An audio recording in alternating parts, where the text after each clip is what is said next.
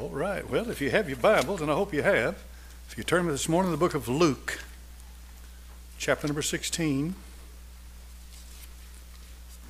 I've run around and prayed and dodged, and the Almighty said, I want this preached. I said, all right, Lord. I've been at it long enough to know you can't run hard enough to get away. You got to do what God called you to do. Luke chapter 16, verse 19. Before I preach this, I'll give it a title. The Abyss. There was a certain rich man which was clothed in purple and fine linen, fared sumptuously every day.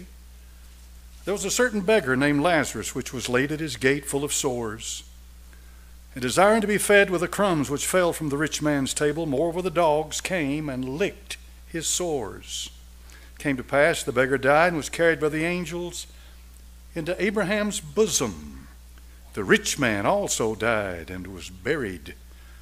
And in hell he lift up his eyes, being in torments, and seeth Abraham afar off, and Lazarus in his bosom, and cried and said, Father Abraham, have mercy on me, and send Lazarus that he may dip the tip of his finger in water, cool my tongue, for I am tormented in this flame.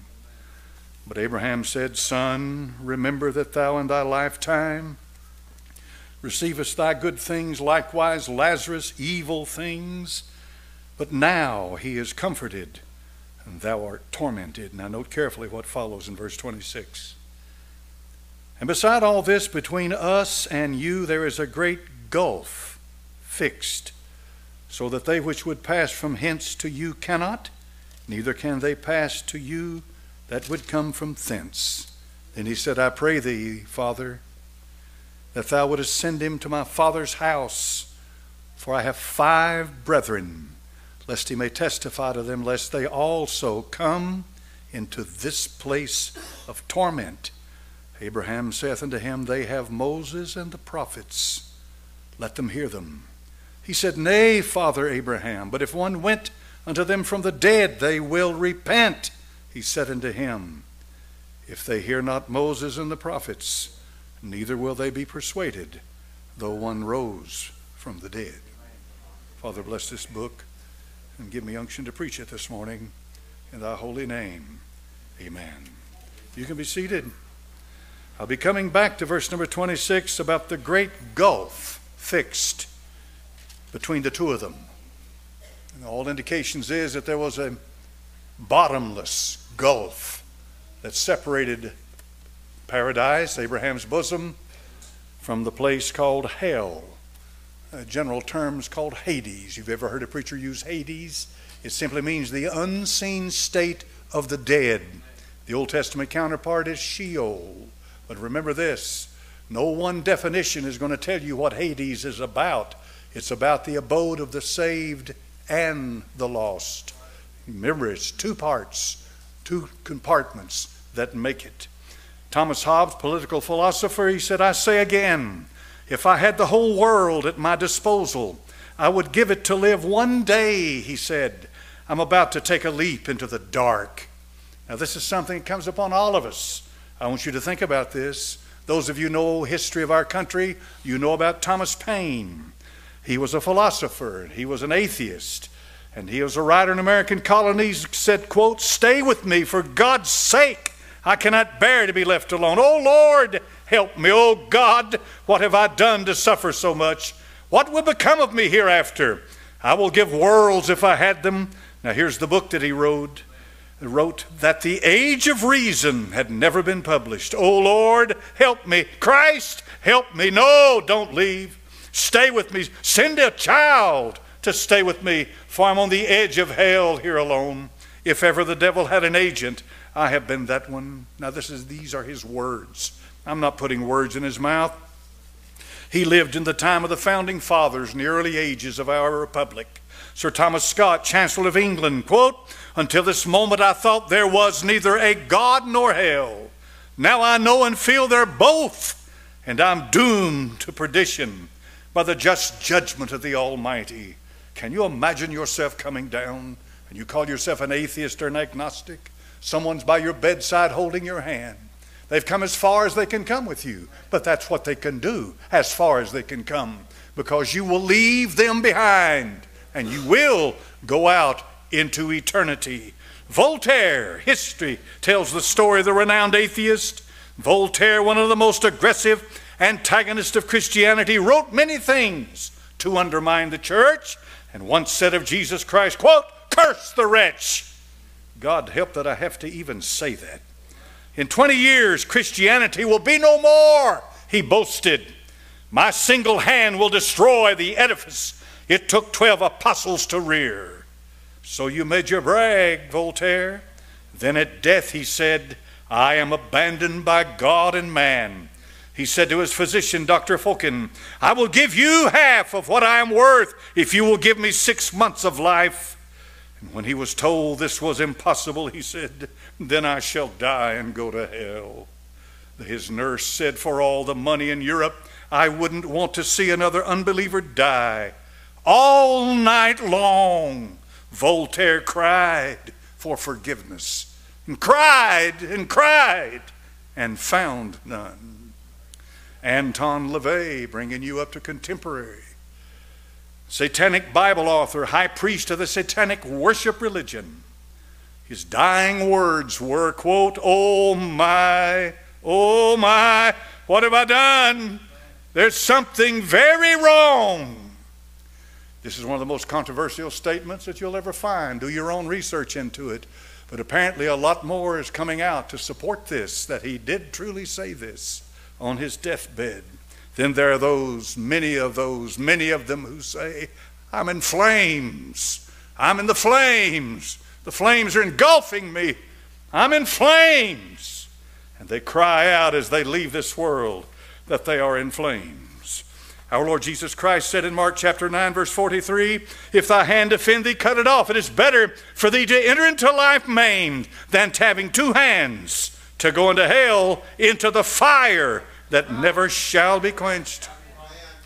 The Lord Jesus said in Mark chapter number 9, verse 48, where their worm dieth not, and the fire is not quenched. Our Lord Jesus said in Matthew chapter 13, verse 42, and shall cast them into a furnace of fire. There shall be wailing and gnashing of teeth. Is that what awaits you? Is it await you? Do you know what awaits you? Wake up. Do you know what is awaiting you right now? Do you have any idea? There shall be weeping and gnashing of teeth. Matthew chapter 10, verse 28. And he said, fear not them which kill the body, but are not able to kill the soul, but rather fear him which is able to destroy both soul and body in hell. He said, yea, I forewarn you, fear him. And we fear everything in the world. But Almighty God, I wonder if Solomon, as he sat in his palace, could hear the screams of the babies as they rolled into Moloch's belly. I wonder if he could hear them. Do you suppose Almighty God can hear the silent scream of aborted babies? You suppose he hears them?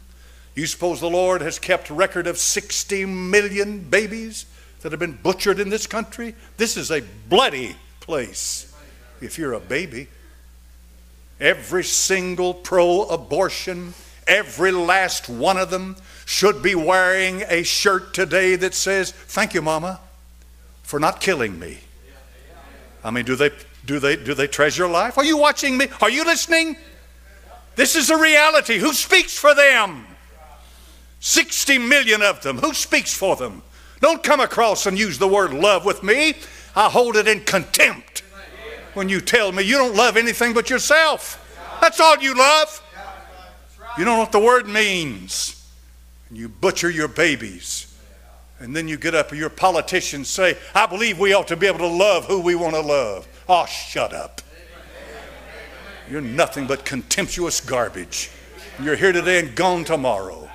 Amen. Enjoy your time in the sun, for you'll quickly pass from this place. And where you go, God help. Amen. I guess you can tell that I've had it up to here with modern philosophy and politicians. Don't hand me this garbage. The abyss. The abyss. Now, I've preached about hell. The Bible talks about hell. Tartarus, tartarao is the word, that's the lowest hell.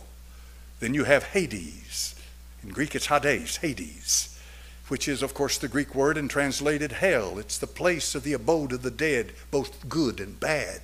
It was, but we'll get you up to date. And the Old Testament counterpart is Sheol. Jacob said, I shall go down to hell, weeping and wailing, mourning the death of my son. And so we find these words in the Bible. Don't ever let anybody try to mess your mind up and twist Scripture and tell you there is no hell. What is Christ talking about? One of these scriptures I quoted you, what's he talking about? If the grave is hell, he's talking about a place. Just, if nothing else, get a hold of that this morning. Hell is a reality. It's right down here. The Bible talks about the abyss. It uses that word, abyssos. That's the Greek word. And we transliterate it literally into English and we say abyss. A lot of words are transliterated, simply taken from Greek or Latin or whatever it is, and we just bring it over into English and say that word. And for example, deacon, the Greek word is diakonon. You've transliterated it. The word translated means servant. So hell is something that is a reality in the Bible. But now I want you to go a little further with me. Revelation chapter number 9 and verse number 1. Revelation 9:1. The fifth angel sounded. I saw a star fall from heaven to the earth. To him was given the key of the bottomless pit. See that word, bottomless pit? Bottomless is abyssos. That's the Greek word for there's no bottom to it. It is a pit. It is an abyss. It is falling into the darkness. There's no end to where you're going to fall. And he opened the bottomless pit. Arose a smoke out of the pit, as the smoke of a great furnace. The sun, the air were darkened by reason of the smoke of the pit. The Apostle John wrote the book of Revelation. And I believe the book of Revelation now is going to begin to unfold before our very eyes. I really do. I really do.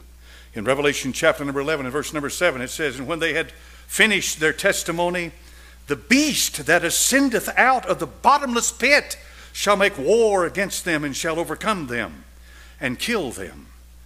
So what is this abyss? What are we talking about here? Is it hell? Is it Sheol? Is it Tartarus? What is it? The abyss. The Bible says in Luke chapter number 8 and verse number 30, and here he's dealing with some demons.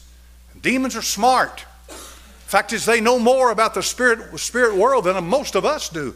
And the truth of the matter is, they know who Christ is, regardless of a bunch of reverends in the pulpit today. They don't. But the demons know who he is. In Luke chapter number 8 and verse 30, Jesus asked him, saying, what is thy name? And he said, Legion. And a legion, of course, you get different figures. Anywhere from 4,000 to 6,000 was a Roman legion. They say time changed. So you're talking about thousands. Jesus asked, saying, what is thy name? He said, Legion, because many devils were entered into him. Now watch this. And they besought him that he would not command them to go out into the abyss, into the deep. See that? Into the deep. It doesn't say hell, it says into the deep. We don't want to go there. Not before our time. Have you come to judge us? They said. So they knew who he was and they knew his authority. There was never any doubt in their mind that the Lord Jesus Christ was the second person of the Trinity. He was Almighty God in flesh, walking among them. Never any doubt. When he spoke, they listened. So the Bible tells us in the book of Romans chapter number 10 and verse number 7. I talked about this Wednesday night, and I want to read it for you this morning. I want you to notice how these scriptures begin to complement each other. This is quite a remarkable thing. Romans chapter 10 verse 7. Who shall descend into the abyss, into the deep? That is to bring up Christ again from the dead. It is translated the deep here.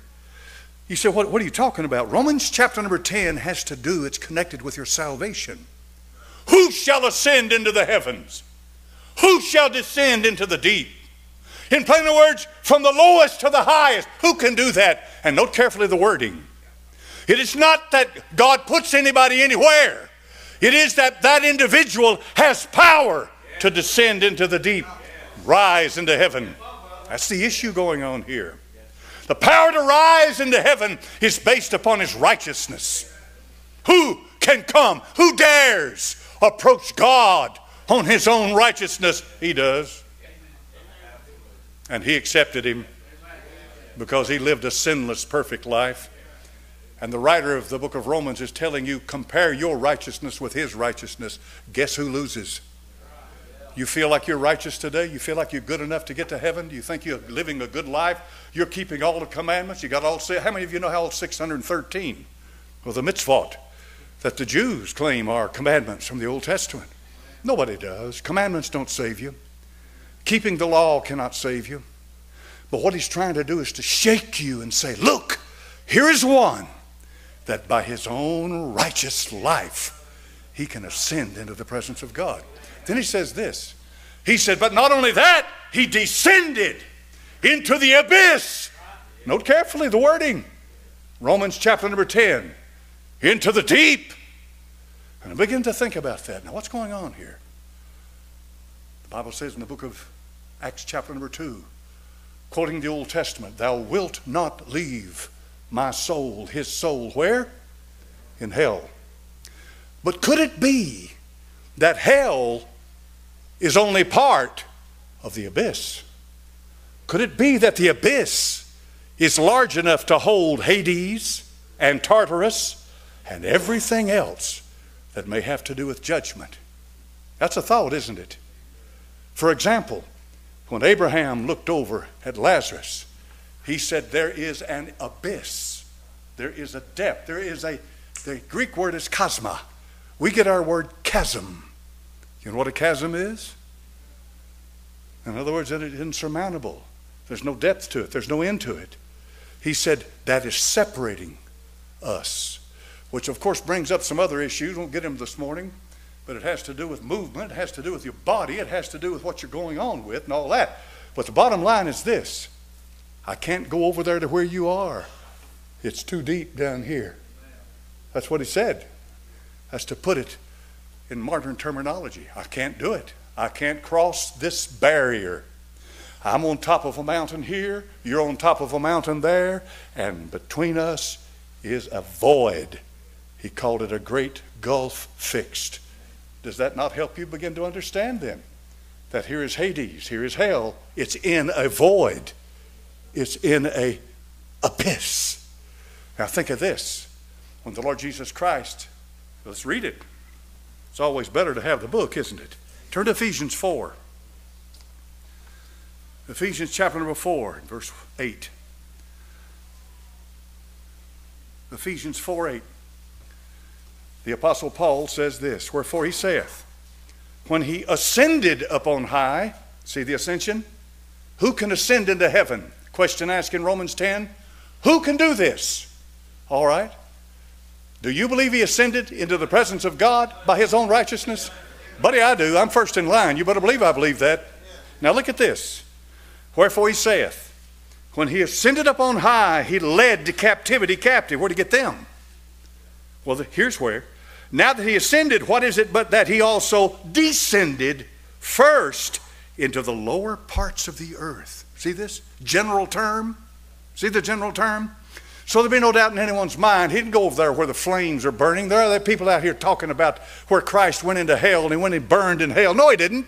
He didn't pay for your sins in hell. He didn't pay for your sins in the heart of the earth. He paid for your sins on the cross. Amen.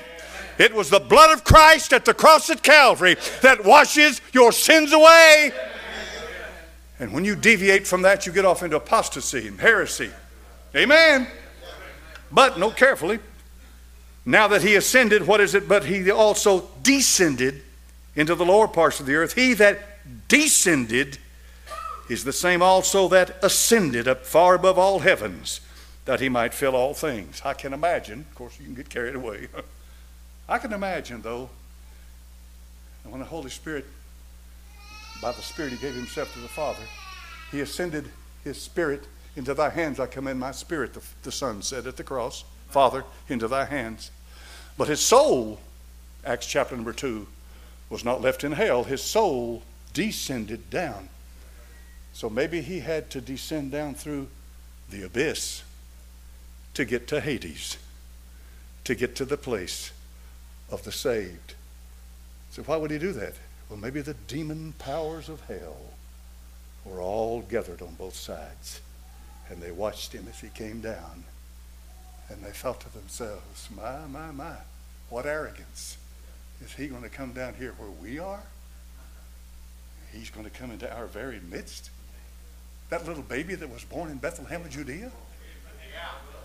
You mean he just died on a cross? Died. He died. And he's just like all the rest of them. His soul is coming down. And he's going to come down into our midst. Yeah. Because he's a lot bigger than them. And he went right straight into Abraham's bosom. And there in Abraham's bosom, he made the call, clarion call, the loud call. It's finished. It's finished. You don't have to wait any longer. I'm here. It's over. Let's go. And he didn't have to say twice, let's go. They were ready. And with them, he ascended. This begins his ascent. His ascent started there. You see, the ascent did not stop until he was seated at the right hand of the Father. There were some stages involved in the ascent, but the ascent started there. You see, he didn't have to climb out of there. He didn't need any extra power. He didn't need anything. He ascended because they couldn't hold him. They had no legal authority over him. They couldn't do anything with him. And up he went.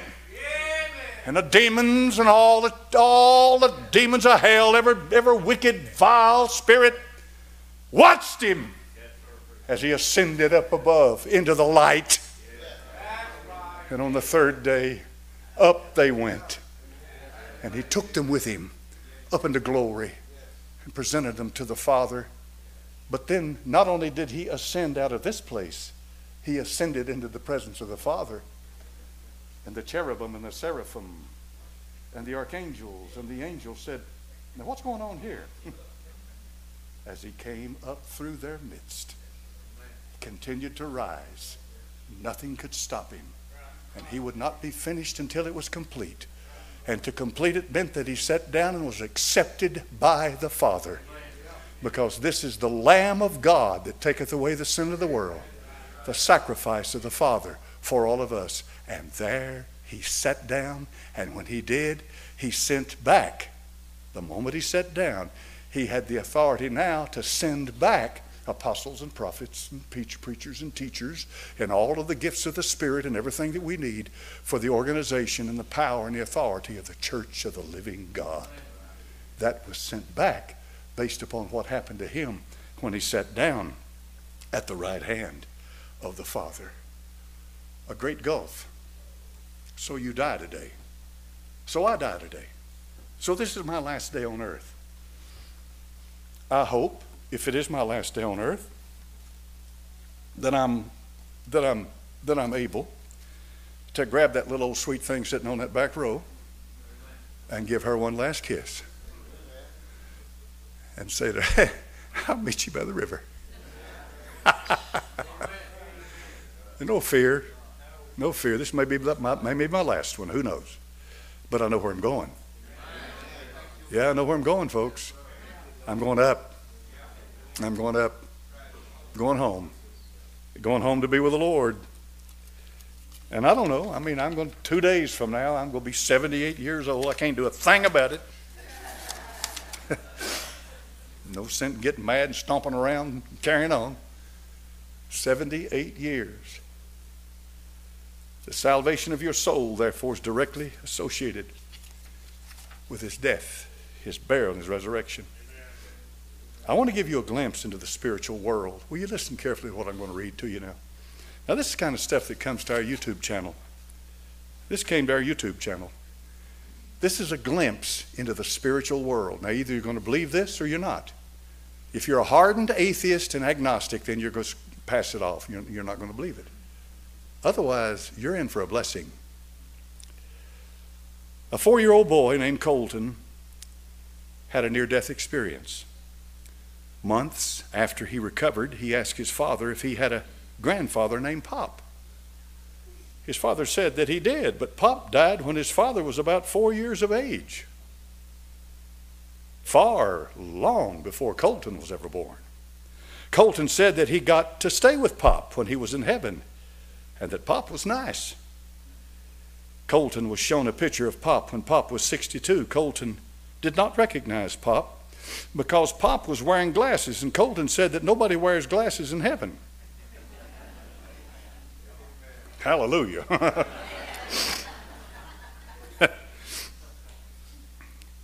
Colton was later shown a picture of Pop when Pop was 29. Colton was able to recognize the younger Pop in the picture. Later, Colton told his mother that he had two sisters. His mother told him that he only had one sister. Colton responded that his mother had a baby die in her tummy. His mother was shocked because she had never told Colton that she had had a miscarriage. His mother asked him what her name was. Colton said that he did not have a name. She did not have a name because his parents never named her. This was true. So she was testing him because they did not know the sex of the child. I remember those days before ultrasound. Colton stated that his sister in heaven could not wait for his parents to get to heaven. Colton also indicated that he had met Jesus and that Jesus had red markers on his hands and feet. However, none of the pictures of Jesus that his parents showed him looked like Jesus. Listen carefully now.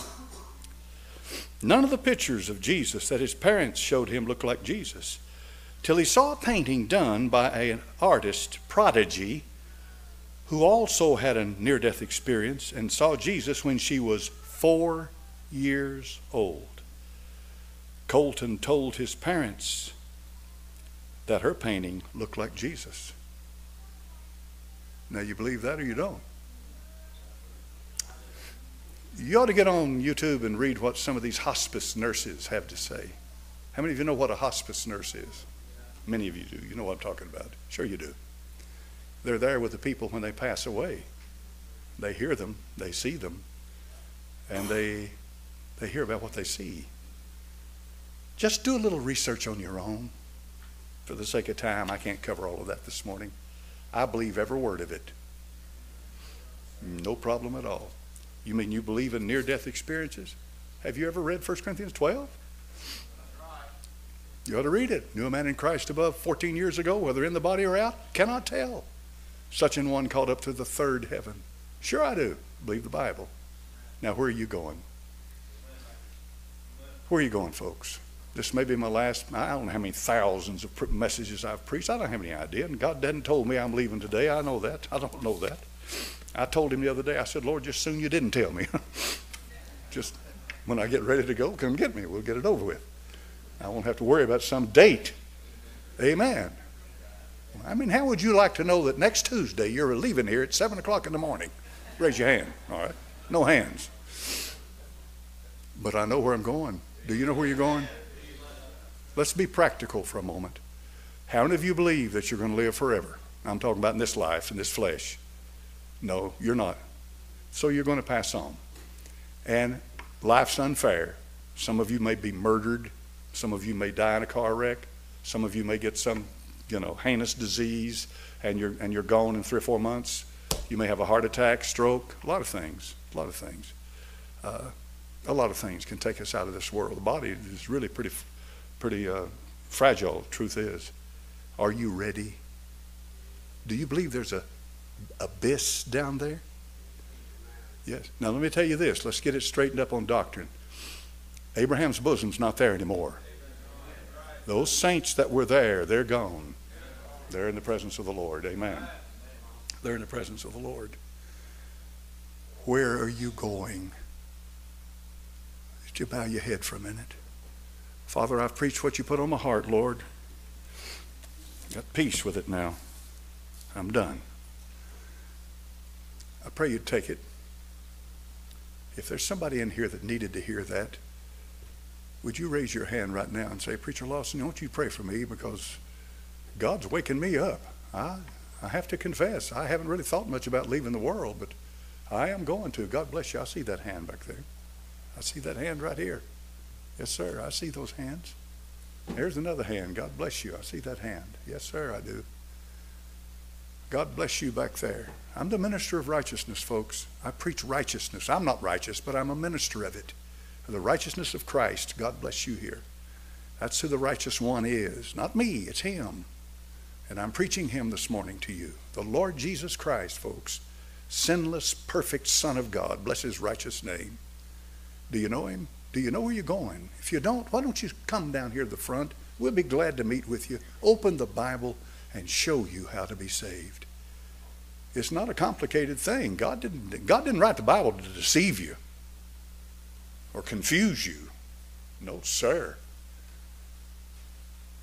Would you raise your hand and say, I want you to pray for me, Preacher Lawson? Pray for me. God bless you. God bless you back here in the back. God bless you. These hands are going up everywhere in here this morning. Thank God, thank God. God bless you here. Hallelujah. God bless you here. Amen. Amen, amen. I know now why God wanted me to preach what I preached this morning. The abyss. You don't want to go into that. The Antichrist, the beast, is going to come right up out of that abyss. He's going to come right on this earth.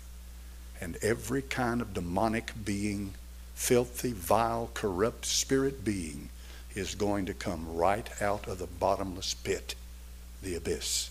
They're coming. They're coming. And I think we've already begun to get a preview of it. Father, bless your word. I pray for the souls whose hands went up this morning. Father, it's quiet in here, and I'm thankful for that. I am very thankful for it. There, you're here. Thank you.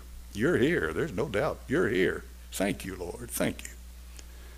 Lord, I'm glad that I can be the messenger. I've done what you call me to do. I'm fulfilled. I'm happy. I'm satisfied. I've done what you've called me to do. Now bless your word as it goes forth. In your holy name I pray. Amen.